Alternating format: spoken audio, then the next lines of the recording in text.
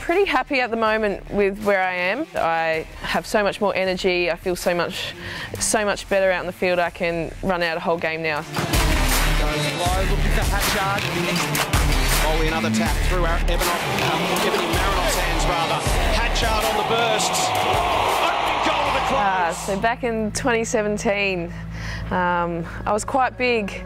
My diet wasn't great. I struggled to do a warm-up lap without being puffed. So when I first got here, I did get diet plans to follow, but I really struggled with following them because most of the foods in there I just didn't really enjoy eating.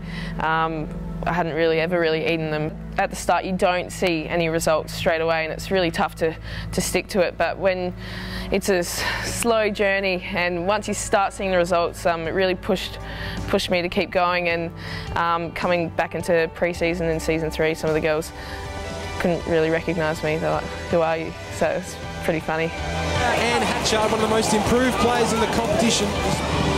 Playing like a leader this afternoon at the back door. My performance obviously did pick up for season 3, but I want to come back even better and just be the best I can for all my teammates out there. So I think each season now I'm just going to have the hunger to be better and better. So I think that's what's motivated me in this off season as well, to push even harder.